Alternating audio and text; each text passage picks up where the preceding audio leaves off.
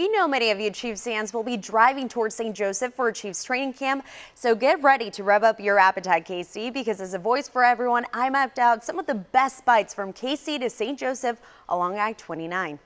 Once they give us a try, we usually see them again. Less than a 5-minute drive from KCI, right off I-29, Scott's Kitchen. So these are our burnt-ins. An award-winning traditional barbecue joint and a top spot for Chiefs Kingdom. Every year it's gotten a little bit better in terms of seeing more and more red and gold coming through the restaurant when the Chiefs are in St. Joe. From burnt and smothered in their own barbecue sauce, mouth-watering barbecue tacos with a savory twist, juicy fall-off-the-bone ribs that are finger-licking good, and their sweet cherry lemonade with a side of watermelon topped with their own rub. Scott's Kitchen has it all, and lucky for you, they are open for breakfast, lunch, and dinner. We feel pressure every day, every plate. As you continue to make your way up north, expect delays as road work continues along I-29 towards St. Joseph, but instead of waiting, you can refuel for the journey ahead and stop at Fetterman's in Platte City. Have a great rest of your day, Matt. We'll call you soon. Appreciate it. When people place orders, you don't get a number, you get a name, because it's a way for us to connect to our customers and connect to the community.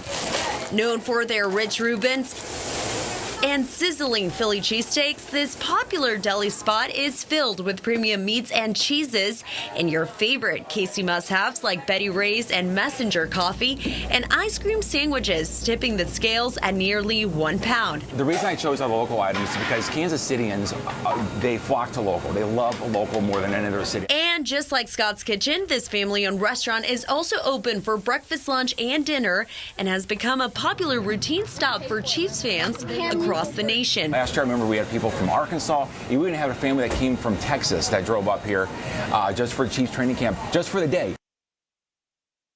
So both shops are locally owned, as you guys saw them, and Fetterman's is off I-29 right now. It's seeing major construction along that exit that you typically get to, but it's only a 3-minute detour when you go from I-29 from Kansas City, so it's a great spot and easy, quick, ready to go. And Scott's, I mean, no comment. They're just amazing right now. I'm still drooling at the shoot that we had with them. It was amazing. I foresee people being on the way there.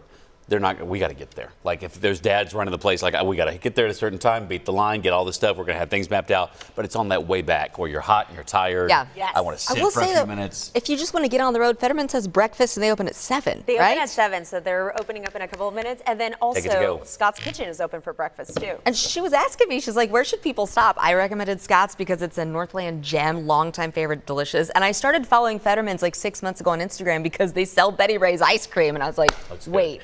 And it looks delicious. And homemade cookies too.